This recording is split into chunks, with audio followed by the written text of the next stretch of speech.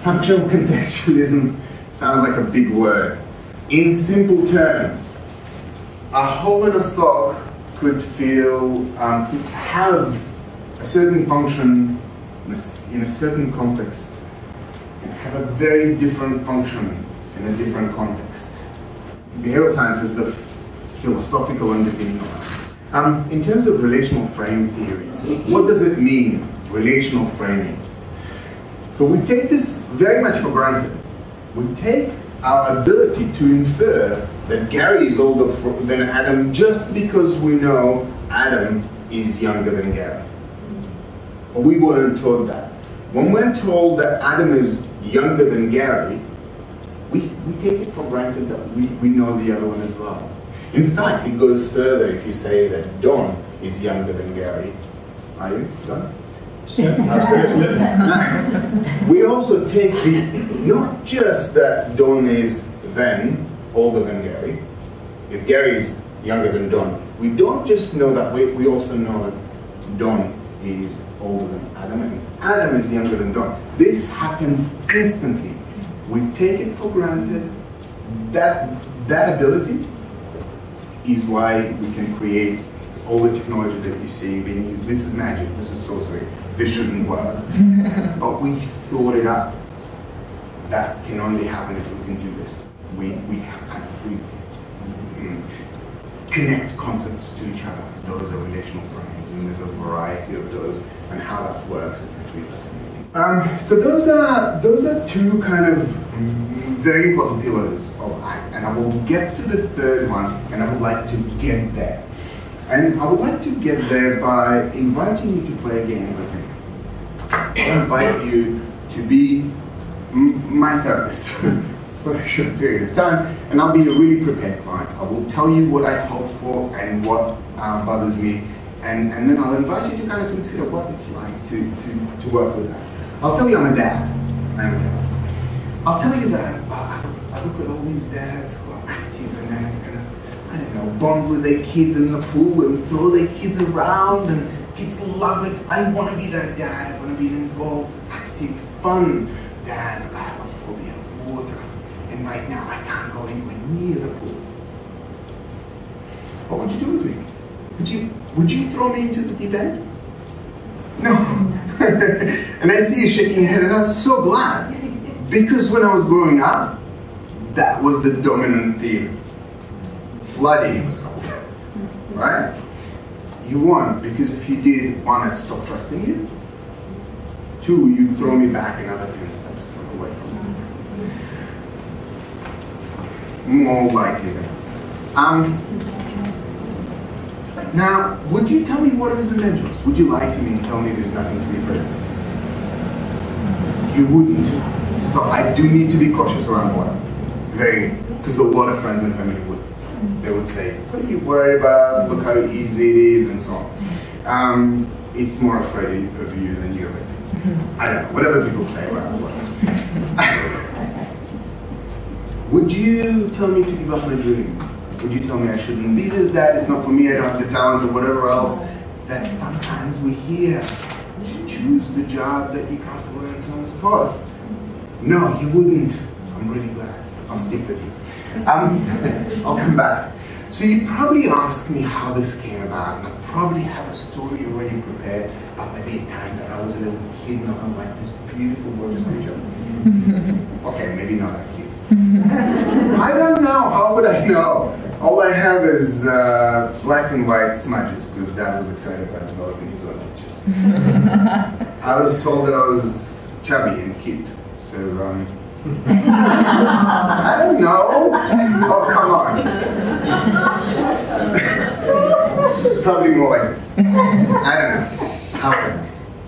But I'd probably tell you about a time that maybe a coach or maybe my dad watched a documentary and decided that kids are very comfortable underwater, and had mom walking on him in the bathroom when he was holding my head under. True story. Both, the coach as well, because the coach thought it was a great thing to keep me out of the water again. But if you were my counselor, if he'd probably do this. And because you're with me, you're on this journey with me, not approaching me as an expert. That's interesting. And he'd probably tell me how good a learner I am. Because in that place where pain, fear, stress, shame maybe, and water came together, and I've taken something from this. But that's not enough to produce a phobia. Because vast majority of us will have gone through at least one traumatic event if we're civilians. Right? We talk about post-traumatic growth. It's not enough to produce a phobia. Something else happens after that, and let's say as a kid I'm sitting in front of a TV watching a show, and there's a kid who just, I don't know, bomb dives into the pool. And remember, I'm a good learner, right? And I'd feel like distress. What would I feel? What would I feel? What would that be like to watch this? Fear. I'd feel fear. I'd feel anxious. I'd feel stressed. Do I like it? No, I don't. And what would my loving, caring parents do with the show? Turn it off. Turn it off. There, Nick. And I would feel what? Calm, relief. Do I like relief? Yes. Also, I love relief. Now, notice in this micro scale, I've just been trained in something. I got punished for the water being in my world and rewarded for it being gone. Now, this will happen on that micro scale again and again and again and again and again, where maybe I have brothers who will do this thing because they know I'm going to go, and it's fun. And, you know, naughty brother, good Nick, and I get trained for years. Now, thank you, B.F. Skinner, we can, using that, we can train rats to hold signs that advertise their services, liver pressing services. This is operant conditioning. You've all heard of B.F. Skinner and his box.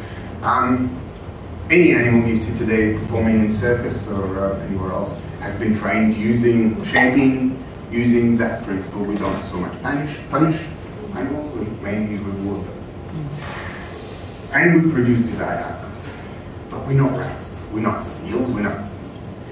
I think sometimes people think throwing lollies in workshops, that's how you reward participation. Not necessarily. It could work if you were maybe 12 and it's chocolates, unless again puts you down. I guess we're not rats, and we are, in terms of what we do with our minds, incredibly intricate. I can predict 10 steps ahead how bad things are going to turn out, and if I say like the Chermside Library, but there is a swimming pool right next door and it's oozing distress, it's oozing this discomfort. I hate it. It's like a minefield of anxiety for me. Will I go to this library? And notice my world will start changing. And I might stop driving on Hamilton Road because it's the road where there's standard. I can think it 10 steps ahead. When I say 10, it's actually a lot more. We have networks of knowledge. It's incredible. And the kind of learner that we are, we get better and better and better at anything we do. And I've been moving away from water my whole life. And by the time you see me, I'm an expert at having no anxiety for water anywhere near me. As far as possible. So what would you do with me? You promise not to throw me into the deep end. Remember that. Well, yes? I guess it's exploring what it is about your goal that is important to you. I want to be a dad who is fun, who is active, who is engaged, involved, and in the water. Yes. So therefore, you want to be in the water, is that? I want to be in the water. Yes. And then on an academic level, I probably judge myself like there's no tomorrow, right? But on a visceral level, it terrifies me. Yes. And so would you explore that terrifying experience? Would you want to do that? you're absolutely right. I will gently let myself feel the terrifying experience and the suffering very gently. Because remember, if you pushed me, you'd throw me 10 steps back. Even if I felt like it's not my choice, I'd stop trusting you. Right? You're right. And we have plenty of support for it. Systematic desensitization or graded exposure is woven in practically everything that we call treatment approach. I guess humans are amazing learners, and you're right. As long as what I'm doing here is about being that engaged, involved, fun dad, I'll let you kind of, I don't know, and you wouldn't, how would you know where to start with me? You'd explore, you'd work with me, right? Maybe you'll take me through an imagery of a safe place. I told you that I have maybe time I spent a summer at the grandparents' house with a school friend where I felt cool, kind of connected, safe. And you kind of take me through an imagery where I notice what I'm wearing, what it feels like to have the sun on me and the wind, and notice the glistening thing inside, maybe waterfall. No, it's a top, back to the sun and the birds and the leaves, and no, it's a waterfall, no, it's a top, back to the leaves. Right? It would take me through maybe just something in my mind. When I come back, I'd probably tell you how surprised I am. Because I would have thought I'd lose it if you did something like this. Does that sound familiar? There's a myth that we have about how terrible things will be if we did approach it. Why? What's that myth doing there? Why do we have that in? Why would I need that in my mind? Come on. Why? What is it doing? What is its function? It's protecting. Absolutely. Absolutely. Very good. So you have the same mindset. I guess and you would do this once, twice, 3 times, you'd show me pictures, and initially it would be like, okay, take it off. My God. But I do this once, twice, 3 times, a week later, it's a picture. Collage, moving pictures, wet rag, and so on and so forth. Right? Does that make sense so far?